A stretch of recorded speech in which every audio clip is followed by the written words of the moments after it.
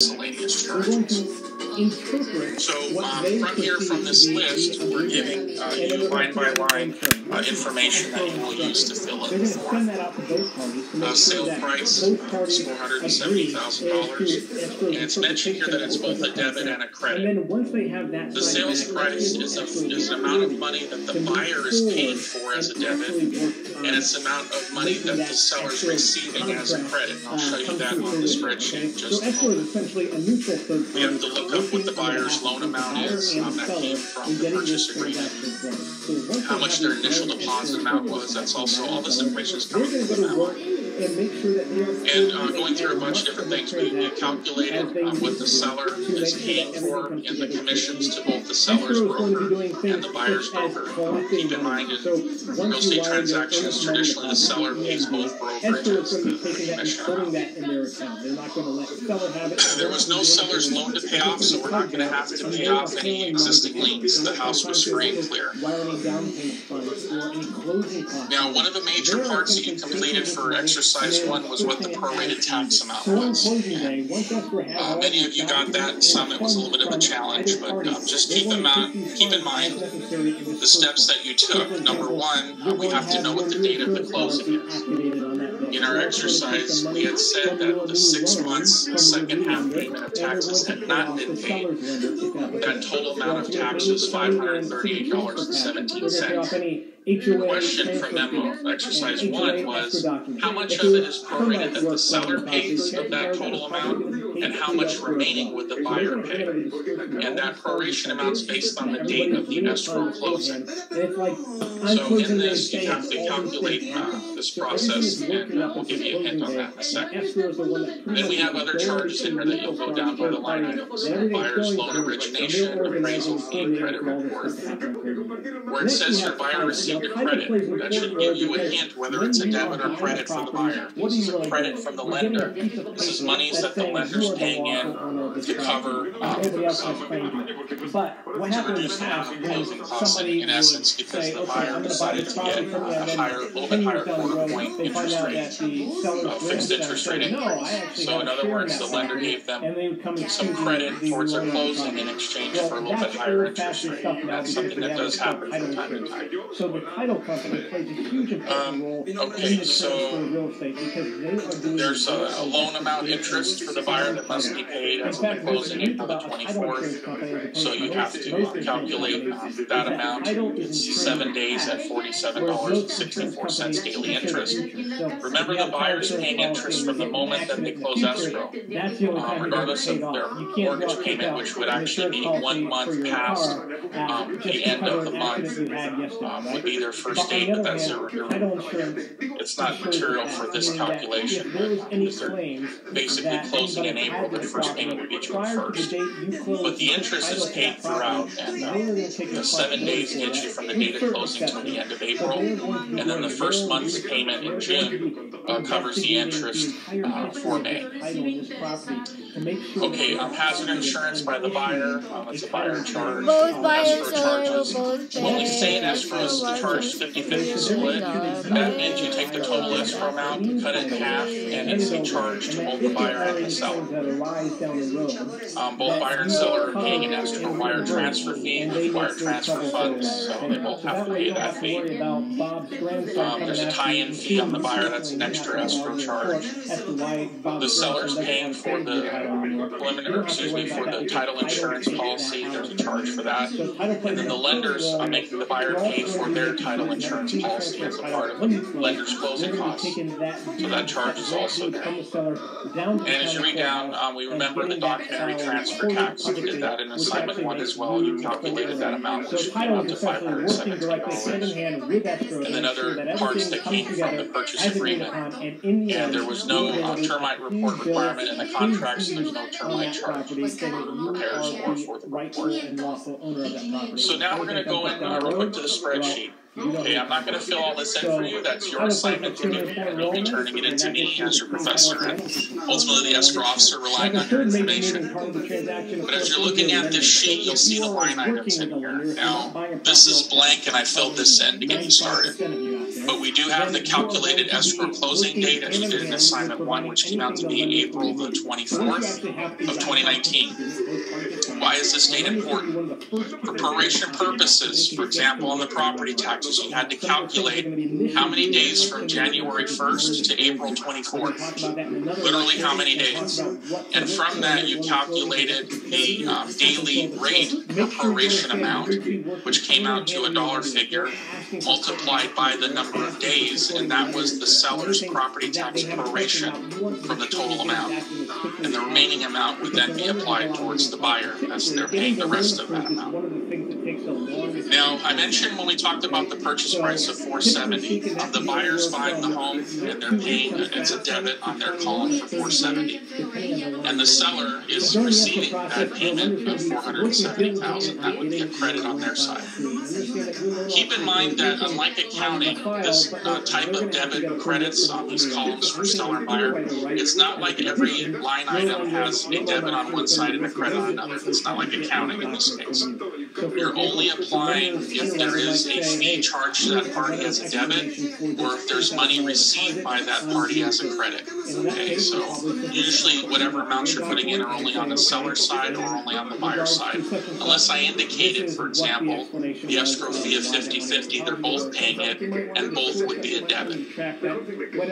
So I entered in here the loan amount and I entered in the purchase price of $470. Now the buyer is getting a loan from the lender, and that's $376,000. And you'll see that I indicated that's a credit. That's something they're going to pay in the future. Monthly payments for the next 30 years. So it is not a debit. You don't want to add 470 and 376. What we're doing is subtracting these two amounts, and from that, and then adding in charges to find out how much is their down payment and closing costs total combined. Now, also to get started over here on the seller side, they have commissions that they're paying. So I indicated the seller brokerage is 3% commission. You'll fill in the buyer brokerage is 2% commission. These are things you calculated in exercise number 1. There's no payoff of the seller loan, so just let you know that's a 0. But then you're going to have the prorations. So property tax prorations, the seller is paying an amount and the buyer is paying their amount of the proration. So those are both obviously going to be debits. And just going down the line and filling in the other things as you've been instructed in this exercise. What I'll show you at the bottom is where your columns balance out for debits on the buyer's side of 470 so far, although it's going to be a different amount when you finish, and how many credits towards the buyer. And what happens on the spreadsheet, this calculates automatically, and at the bottom here, it will tell you at the end of the exercise what is the total amount the buyer must bring in funds for the closing. This is very important because when the escrow officer is sitting down with their buyer and they're signing the loan documents, they're going to tell the buyer, okay, you must now wire in X amount of dollars, which will be indicated here on the spreadsheet. They can wire those in. They will have the funds then available with the loan amount that comes in to have all the funds ready to prepare the closing. And then over on this side, they can present the seller and say, yes, you sold the home for $470, but after all the costs of the transaction, what you'll actually take home in net proceeds will be this amount. So you get a general understanding of this form, and again, you'll be filling in all the line items as described in the instructions. So again, read again the chapter in the book, go through the exercise, look at figure 6-4. If you have any general questions, obviously you can shoot me a message at any time. Good luck on completing this assignment. I think you'll learn a little bit more about settlement sheets and debits and credits. And again, thank you very much, and look forward to your submissions. While other banks are basically saying that they are exempt because of federal law. So what that means in everyday real estate is that you often have to fight for the SRPD when the property is owned by a bank. Now, who is exempt from the SRPD? Well, in new construction, there is no SRPD. Also, co-owners of property. If you've got a situation, let's say, where a husband and wife own a property, and now the husband and wife are going to sell that property to the husband only. In other words, the wife is going to remove herself from ownership for whatever reason. They would be exempt from the mandate of providing an SRPD. Also, trustees, since they are only temporarily taking over the property, would be exempt. And also, close family members are exempt. And if you want to know exactly what Nevada law, it says family members within the third degree of consanguinity are exempt from the mandate of providing an SRPD. And when we're talking about the third degree of consanguinity, that would include parents and children, it would include siblings, aunts, uncles, grandparents, and grandchildren. So all of those groups of individuals are exempt as per Nevada law. Keep in mind, banks are not exempt. And of course, in a short sale, we do get the SRPD as well because it is the seller of the property who still owns it. It is not a bank who takes possession of the property in a short sale. You know, nothing prevents you from requesting an SRPD prior to writing an offer. I know that that is not very common practice here in Southern Nevada. However, in many states, it is common for a buyer's agent to contact a listing agent when they're contemplating writing an offer and to request that SRPD. So there's nothing in Nevada statutes that prohibits a buyer's agent from asking for that SRPD. I'd like to bring your attention to a form. Please go ahead and get that form in front of you right now. Make sure you have the handouts for every video, of course. And this one is known as the Buyer's Acknowledgement and Release. So go ahead and pause this video if you need to, but you have to have this one in front of you, like all handouts. Now, if you look at the top of the Buyer's Acknowledgement and Release, it does say as a subtitle, in parentheses, no SRPD or incomplete SRPD. In my opinion, an incomplete SRPD is basically the same thing as not providing an SRPD at all, right? Because Nevada law requires the seller of residential property to disclose any known material defects. I pause so that you understand what the law says. Sellers must disclose known. So this is not a substitute for an inspection. If they don't know about something, then they don't know about it, and therefore they're not required to disclose it. And they must disclose known material defects, so not cosmetic defects. If you watched my video series Class 2, I talked about the differences between material and cosmetic defects. So the law requires only the disclosure of known material defects. And this buyer's acknowledgement and release form is really, really critical in the situation where the seller has not provided an SRPD or has not provided a completed SRPD. So as you can see, the property address goes at the top, and then it says, I, the buyer, as the buyer in a purchase transaction of the above entitled property, hereby acknowledge and agree to the following. Paragraph 1, Nevada law requires the seller of the above entitled property, unless exempt, and now you know who's exempt, to provide buyer with a completed form known as an SRPD, disclosing any defects in the property of which the seller is aware at least 10 days prior to conveyance. So just note that that is the deadline the seller has to provide this SRPD. Now, as a matter of everyday business, typically the SRPD is provided by the listing agent to the buyer's agent within a few days of opening escrow. But statutorily, there is that deadline of 10 days prior to COE. Paragraph 2 says, the seller is prohibited from requesting or requiring the buyer to waive the form and other rights under under Nevada law, and a buyer is prohibited from waiving the form and other rights. The language of the law as revised can be found on the SRPD.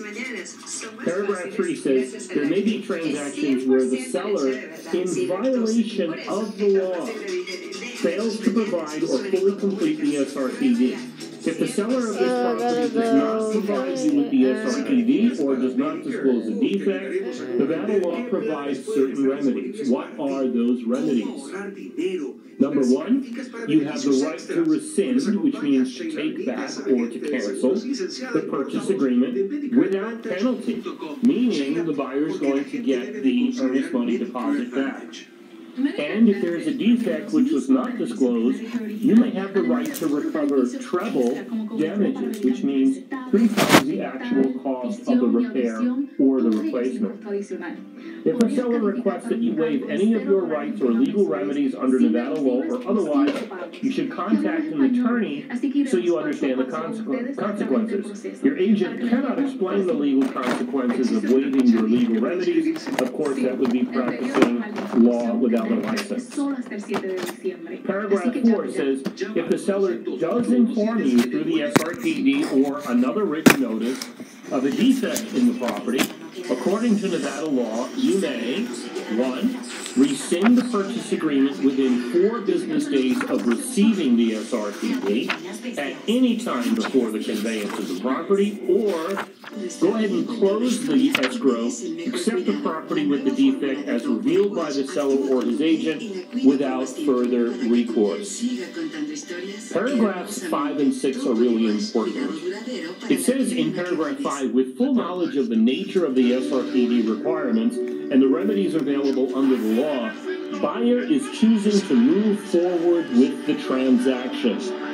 So paragraph 5, again, being very important, requires its own initials. And what it's saying is that the buyer has not received the SRPD or not received a completed SRPD, but he doesn't care. He's willing to move forward and take possession of the property. Not very smart, in my opinion, but when you're dealing with the decision to buy a home, which you might remember from my video series class 1 is 75% based on emotions. Buyers do get emotionally involved and attached to the property, and they can make a decision like this. Paragraph 6, the buyer makes the decision to purchase independent of the real estate brokers involved in the transaction, and hereby agrees to hold the buyer's broker and agent in this transaction harmless, and to defend and indemnify them from any claim, demand, action, etc. So paragraph 6 is basically a whole harmless provision that we don't want the buyer to come after the agent or come after the broker to say that, hey, nobody told me about this problem, this defect on the property, and now I've got to spend all this money and incur all this inconvenience. So this buyer's acknowledgement and release is absolutely critical to have completed unless you have a fully filled out SRPD in our file, okay? Go back to the title, the subtitle, no SRPD or incomplete SRPD. This is exactly what we would want to get. Okay, moving forward, we just talked a little bit about the disclosure of known material defects, so I want to talk about repairs. And how I believe, and I've always believed in real estate, that repairs are deal killers. Let's think about the nature of a repair, okay? Because you've got a seller who is emotionally detaching himself from the property. He doesn't care. He's on the way out of the property, and he's going to want to do a repair as inexpensively as he can. He's going to use duct tape and bubble gum, and that's what it takes, just to shut that buyer up, just to get that repair through close of escrow, and then if it falls apart the next day, he doesn't care anymore, right? On the other side of the coin, you've got a buyer is very emotionally attached to the property. This could be their dream home, and now they're preparing to move in and spend, who knows how much time, how many years in that property. Well, they're not going to want to do repairs the day they move in, so they're going to want a quality, long-lasting repair. And they're going to want something done by a Nevada licensed contractor in most cases. So a seller who wants to do it quick and easy and cheap versus a buyer who wants a quality, long-lasting repair. And you can probably come to the conclusion, like I have, that repairs are deal killers. This is why I have always taught that we should avoid repairs in real estate whenever possible. Now, I say whenever possible. There are some times that the seller is, when the buyer is absolutely adamant about getting a repair conducted. Okay? But this is how some buyers feel. And since there's nothing illegal about asking the seller to perform a repair, then it is our job to facilitate what our customer is asking us to do. But more importantly, there are times that repairs can be funding conditions. If you're not sure what a funding condition is, it means when a buyer is getting a mortgage, obviously the bank or lending institution is about to invest a lot of money in the property. They want to make sure that the integrity of the property is there. So sometimes, depending on the severity or the nature of the repair, the lender steps in and says, if this repair is not completed, we are not going to give the mortgage. We're not going to fund the loan. And there's the term, there's where it comes from, funding condition. So, especially in an FHA situation, if the appraiser decides that something is a funding condition, well, that's going to have to be a repair that gets done, or no mortgage, and of course no mortgage means no transaction. So, try to avoid repairs.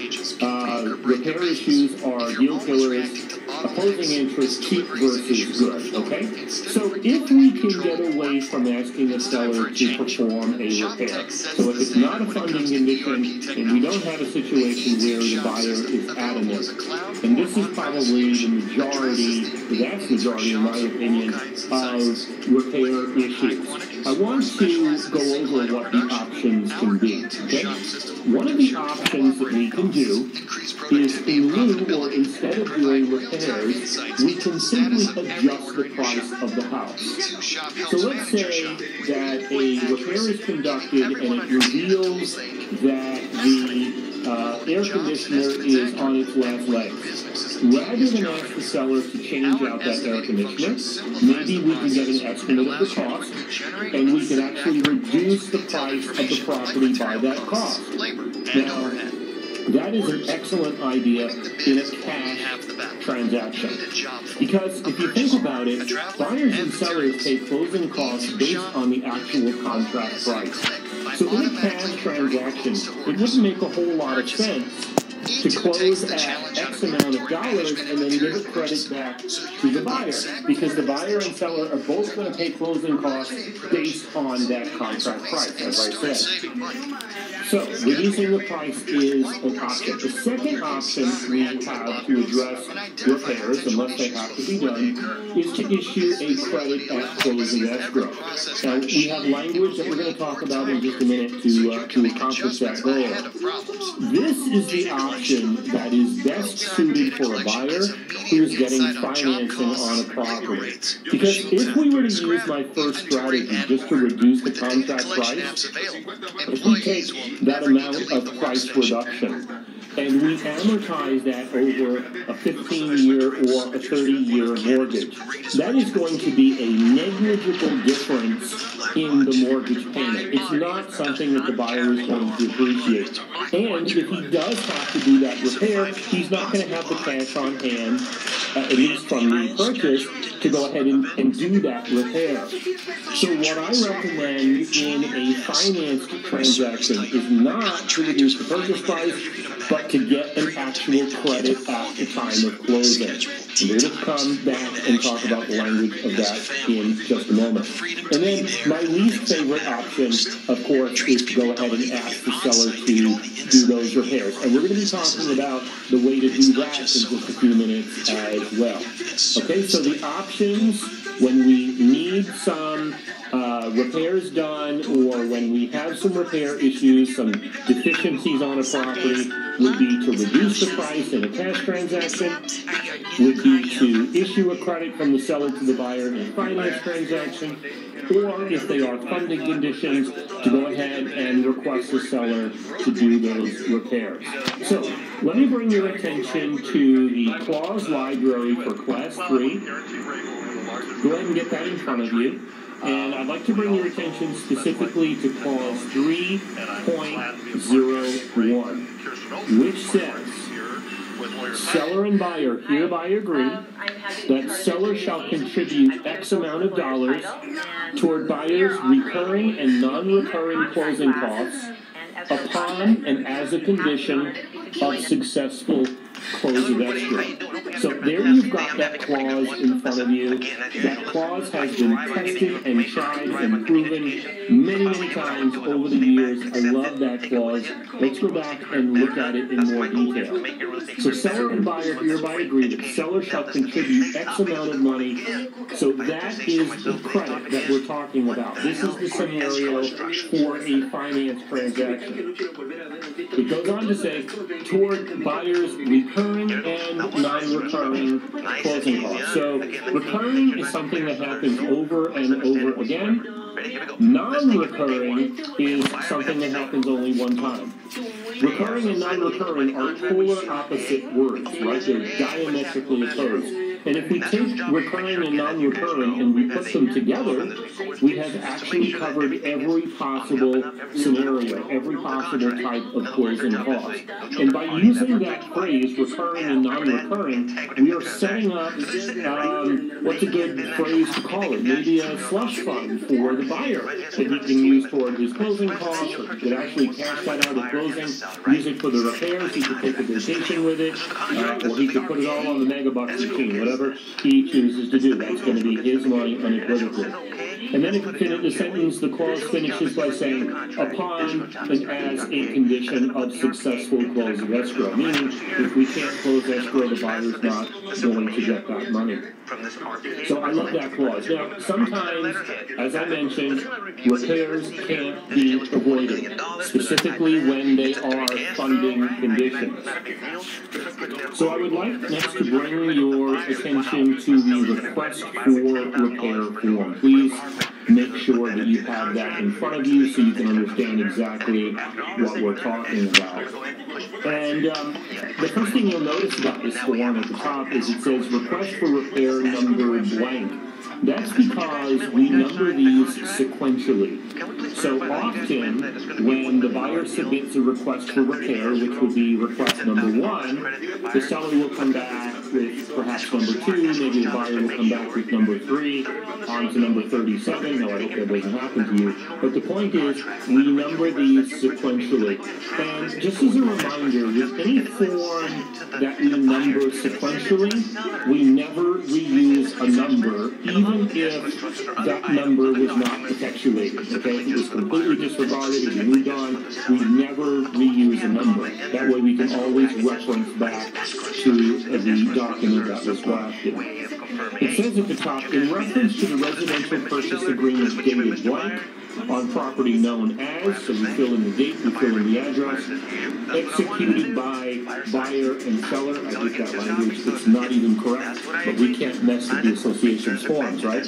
So we fill in the buyer's name, we fill in the seller's name, and that brings us to paragraph number 1, which is entitled Buyer's Notice. It says, check 1, not none, not 2, check 1. So the only way we can accept this form at TR Realty is if there is one box that has been checked. The first choice says, buyer has reviewed and approves the home inspection report and removes the home inspection contingency. So in the case where the buyer has already done his inspection, received received and reviewed his report. He's okay with the condition of the property. He's not going to do any more inspections during his due diligence period. He can check this first box. And then all the way down the bottom of the first page, he will sign, he will date, and even though there's not a place built in, he will time this form as well. And if the buyer chooses that first choice, reviewed and approves the home inspection report, then we are good. The buyer's okay, and he's proceeding towards closing. The second choice here says, buyer requests that the seller perform the following repairs before COE. All repairs, except general home maintenance, are to be done by a licensed Nevada contractor. Buyer reserves the right to approve the repairs and walkthrough inspections as set forth in the purchase agreement. Buyer acknowledges that this request for repair does not absolve the buyer of any obligation under the RPA. And then we have a very, very lengthy blank section of the form where an agent can easily get in trouble. Blank space is always the most dangerous section of any form because agents feel compelled to practice law without a license and start creating language and writing stuff and amending. They don't know what the hell they're doing. So don't do that. I'm going to show you a very simple way to handle this paragraph. You already have the inspection report in your possession before you're able to do the request for repair, right? Does that make sense? You can't ask for repairs if you don't know what's wrong with the property. So, of course, we have the inspection report. So this is what I would do. To keep yourself out of trouble and to make it simple. Because we're in the business of real estate. We're not in the business of construction. So we don't understand things, okay? The inspector has already written the language for us. He's already talked about the crack in the marble shower pan in the master bathroom. He's already talked about the sagging roof truss on the southwest corner of the second floor. He's talked about these things in detail in his report. So, all we're going to do is cite the page, paragraph, and line number of the deficiency. That's simple. We're not going to recreate any of the language. So, example, we would put number 1, page 2, paragraph 6, line 12. Number 2, page 7, paragraph 1, line 4. Just examples. And then, if you look about 80% or so of the way down the first page of this form, it says copies of the following reports are attached. We would then check the box, and we would attach to this request for repair. You don't have to attach the whole inspection report. In fact, I'd recommend you don't. We would only attach the relevant pages, the pages that address the deficiencies we want to be corrected. So there in those blank lines, we are itemizing number 1, number 2, number 3. We are specifying the page, paragraph, and line number in the inspection report. We go down the bottom, we check the box, we write in the name of the report, such as inspection report, and then we go ahead and we attach those relevant pages. You might be thinking, why are there so many lines down the bottom, so many boxes I could check? Well, it's because some buyers choose to have multiple inspections. They could do a termite inspection. They could do a structural inspection. They could do a well inspection if there's a well on the property. They could do a mechanical inspection. There's all different kinds of things. That's why the form gives us space and the opportunity to do that. There's another way we could use paragraph 1 as well. We could simply ask for money. We could say, in lieu of the following repairs, buyer requests either to adjust the purchase price or to get a credit at closing. Let's move on to the second page of this form. Seller's response. Check 1. Not 3, not 2, not blank. Check 1. Again, that's the only way we can accept it at TR Realty. The first choice, seller agrees to correct all of the conditions listed in Section 1. So basically, whatever the buyer asked for in Section 1, the seller's on board with that. He is acquiescing to buyer's request. He's going to do exactly what the buyer wants. The second choice says seller declines buyer's request for repairs.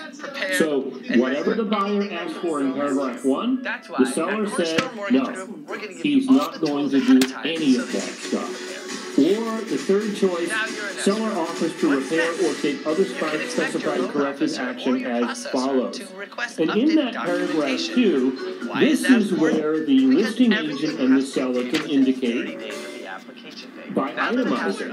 Yeah, we're going to do repair number 2, we're going to do repair number 5, etc. So if you followed my advice in paragraph number 1 by numbering and keeping it very, very simple and clear, then it's easy for the seller to respond in paragraph 2. Yes, I'm willing to do this. No, I'm not willing to do that. Okay? So the three choices again: seller's willing to do everything the buyer wants, seller's willing to do nothing the buyer wants, or the seller is willing to do some of what the buyer wants. And this paragraph 2 is another place where money could be proffered in lieu of those repairs. And that happens quite a bit, actually, unless there are funding conditions, then it would be okay to do that. Where the seller says, oh, the buyer's asking me to do this and this and this. Now, I don't want to do it. I don't have or don't want to spend the money right now. I'm in the middle of moving. This is a headache. This is a hassle. I don't know who to call. So I'm just going to, give you a credit at closing. That could be used in paragraph 2 as well. And regardless of which of the three options the seller chose in paragraph 2, he needs to go ahead and sign after paragraph number 2. Now, if the buyer asked for something in paragraph 1 and the seller agreed to it in paragraph 2, we're done with this form. That's it. That's simple. But if the seller did not agree, if he either declined or he picked and chose what he wanted to do, now we're going to take this down to paragraph number 3, which is entitled, very strangely, Buyer's Reply to Seller's Response. Not sure who created that amazing English. And here in paragraph 3, the buyer is responding to whatever the seller said in paragraph number 2. And the choices are, notice it says check 1. Buyer accepts seller's response as noted in section 2. So whatever the seller responded in section 2, the buyer's okay with that. Hey, let's move towards closing. Or buyer rejects the seller's response and rescinds the purchase agreement. Or buyer rejects the seller's response as noted in section 2 of this request, elects to offer the seller a new request as set forth in the attached request for repair number, perhaps 2, and buyer further requests a blank calendar day extension of the due diligence period. My recommendation here is somewhere between 3 and 5. Now, red alert here. This is class 3, my buyer's class. When you get to my video series on class 5, where we're actually dissecting the purchase and sale agreement line by line, concept by concept, you're going to discover that the due diligence period in our RPA is hard.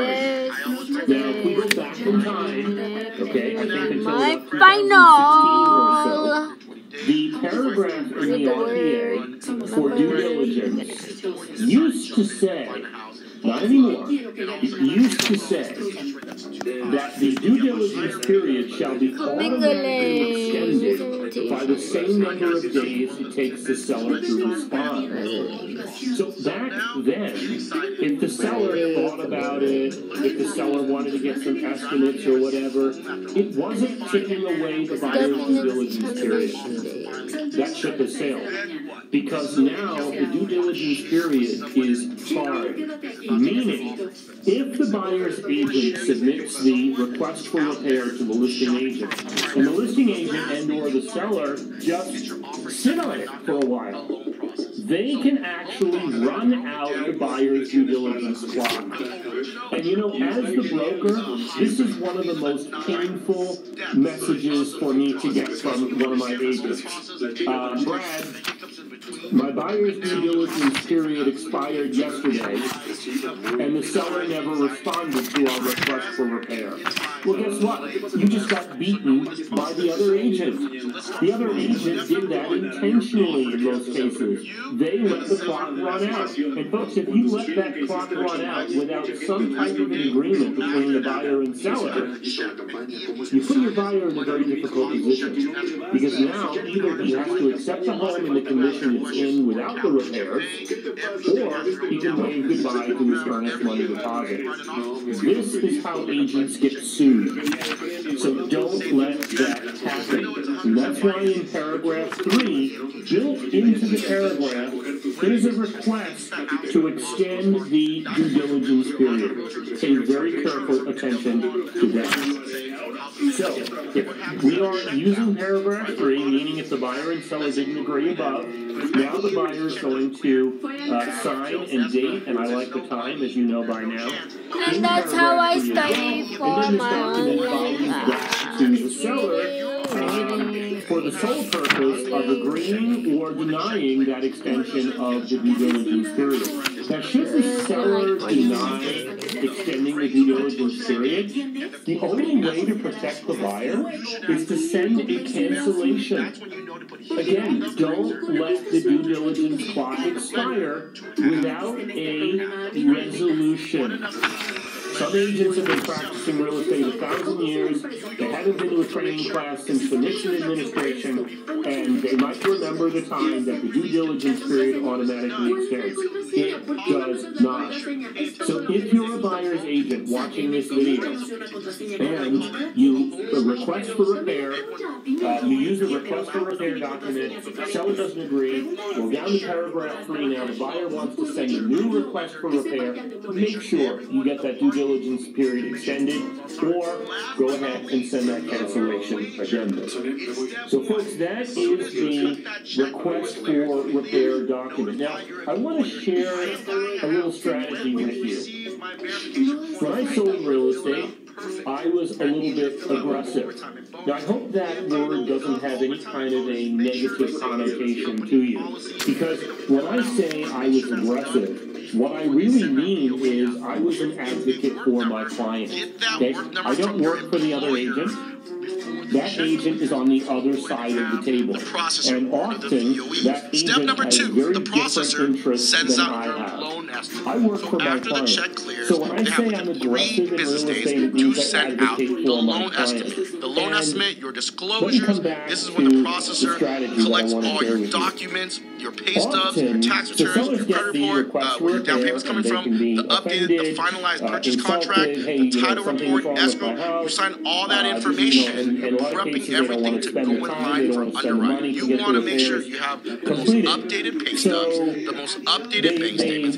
If you're using a 401k or an IRA or retirement, you have the most updated quarterly statement for them to underwrite, because you don't want to be conditioned for them. You will get conditioned for updated information, so why waste your time? You want to make sure you give the processor everything they need for them to review. So once that happens, before it goes in line for underwriting, before you sign anything, you want to look at the loan estimate. When you're looking at the loan estimate, I want you to pay attention to, number one, what is the interest rate on the loan? Number two, on the top right corner of page 1, it will tell you if the loan is locked or not. You want to pay attention to that because you want to know where you stand with your interest rate. And next section, page 2. This is where the funny business happens. You want to pay attention to page 2, section A and B. That's where the lender can control the fees. Last but not least, section J, the lender credit.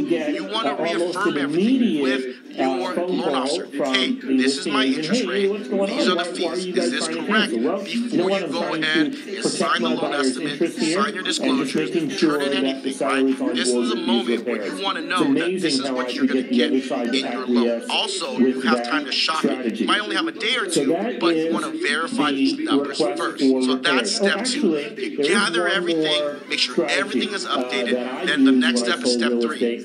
Your loan approved. Congratulations, your loan is approved. There's 2 types of loan approval. It's a conditional approval and a final approval. This is your conditional approval. So the conditional approval is where they'll ask you for new information, especially if you have old stuff that are over 30 days old, old bank statements that are over 60 days old, 40 statements that are like 2 quarters back, whatever outdated information. I think it's a good time to give a 30-day notice because you should be signing documents within 3 days after the CD goes out, right? But if the CD doesn't go out, that means there was conditions that weren't met, number 1. Number 2, the value of the appraisal came in short. Remember, when you order appraisal in step 4, in step 5, they verify it. So this is where the renegotiation happens. Number 1, you got to come up with a difference. You've got to come up with a difference, and your assets don't prove that you have the money. You're going to have to get another bank statement from one of your other accounts, source it, season it, and see if you have enough. Number 2, you negotiate, you come in with half, and the seller backs off half. You might have to show another bank statement if you don't have enough money. Or, number 3, the seller caves in because they don't want to go through this process again. They know if another buyer buys a house, the value is going to come in short, especially with FHA and VA, the appraisals are logged in. They can't really switch out the appraisal and get a new one. So if FHA, VA, a lot of times the seller will either ask you to come up with a difference or they'll drop the price because they know if another FHA or VA borrower comes through, they're going to have to go with the same appraisal. So sometimes if they relist it, they'll say, I only want a conventional offer because you know that the FHA or VA appraisal did not appraise. So this is where the anxiety comes in because this is the unknown. Is it going to clear? Is it not going to clear? In your mind, you're like, oh my God, I'm turning on my conditions. What's going on? The loan officer's not coming back. Oh my God, the value came in short. I don't have enough money. Step 5, I feel like it's the calm before the storm. So step 5 is what you really want to emphasize. Hey, are my conditions clear? Am I missing anything else? Ride your loan officer and processor until you get to step 5 clear, right? Because you want to get to step 6. Loan docs are out. You sign your CD. It's been 3 days. The loan docs go out. So when the loan docs go out, you have 2 options. Number 1, a notary can come to your house or to your work and sign you. If there's more than multiple people, they can sign both of them. If they're both at work, some notaries will go to each person. Then it's 2 sets of docs you got to sign, one for each person. Or step 2, you can go sign at the escrow. If you go sign at escrow, the escrow fee is typically a lot cheaper. Also, if you have questions about fees, escrow people will probably be more accurate than using a random notary. Some people use their cousins as notaries, or they use someone who's a notary. There's 2 types of notaries. Notaries that notarize mortgage docs, and there's notaries that notarize everything. The guys that do everything sometimes we're safe to wire it in. Wherever it is, if it's a gift from your donor, you want your donor to wire from their account over to escrow. You don't want to wire it to your account. Now you have to source it again. We want to minimize more and more paper trail. You want to shoot right into escrow, right? So once you march in, you bring your money in.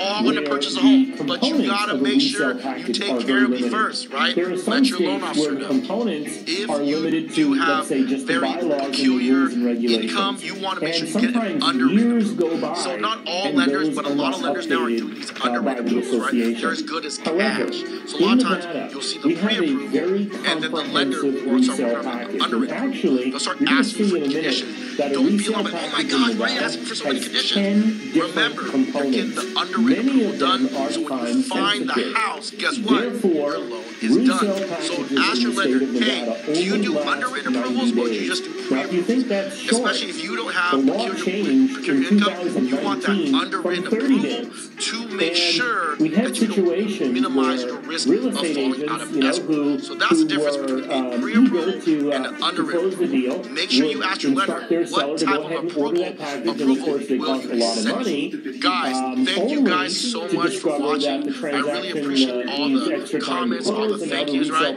If you're not following me on Instagram, please go to our Instagram. Go to look up What's a Mortgage. And of course, we want to end. Hello everybody and welcome to another real estate video. This is Javier Vidania, the real estate YouTube guy here in Phoenix, Arizona, helping you over to you. In Arizona, it gets sent to you through the...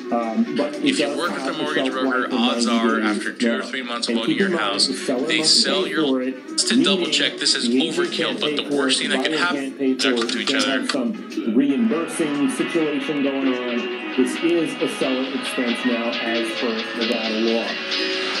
You also need to know that Nevada law gives the buyer, we learned this in an earlier video, right?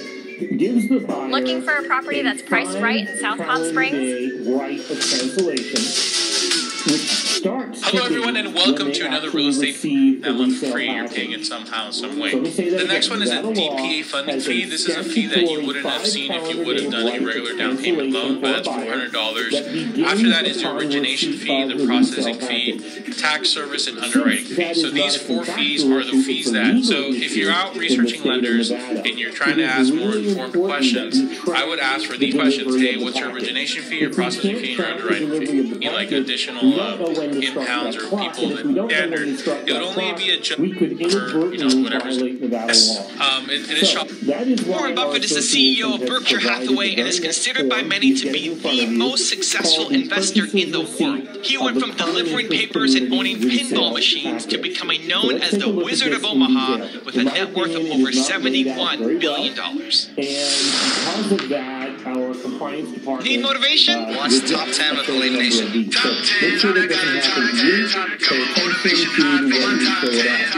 At the top of this form, we put the property address. And it says Nevada law requires certain documents and a certificate collectively called the resale Now there's 2 things that can to be provided to prospective purchasers of property within a common interest somebody said, how do you community. beat Bobby So Fischer? this would apply for homeowners association, I don't play Bobby condo Fischer chess. association, or a cooperative association. And there's Buyers a lot of value to entitled learning that to a over 5-day time. cancellation period required by Nevada law The nice thing more fully described in the purchase agreement, and I think I So just intellectually, I know a properly lot. addressed that. I did not know a lot Now about we human have behavior. record of delivery on You can't a certain date. really out of reading books, but it's very important to understand people. And I say to the students, just imagine. The first blank is where we put the date of delivery. I'd saved about The $10,000. second is where we put the name of the seller, or much more common, we would put the listing agent's name. And then where it says deliver the resale package for, we would fill in the name of the association. If you have a property that's located in the area where there's 2 or some cases even 3 associations, we're going to need one of these receipts for each of the packages that is delivered. So we're delivering the package to, we fill in the name of the buyer's agent as agent for, and then we fill in the name of the buyer. And then we come to a section that says delivered by and delivery accepted by. So these are the 2 names of the people who did the handoff. Whoever delivered the package to whomever, that's where those names go. And strangely, whoever accepted that also needs to print their name underneath the signature line. Now, halfway down the page, it says purchaser's receipt. On a certain date, I, the undersigned buyer, received the following documents in hard copy or electronic format which buyer agrees to accept. Okay, let's take a look at that. So, here on the first blank, the buyer is indicating the date that he actually received the package. And that is how we start counting our 5 calendar day clock. And then it says, in hard copy or electronic format, which buyer agrees to accept. And here's why it says that. Nevada law allows a buyer to get paper if he wants paper. Now, in today's day and age, virtually no associations are using paper anymore. If you go back to the time that I was actively selling real estate, resale packages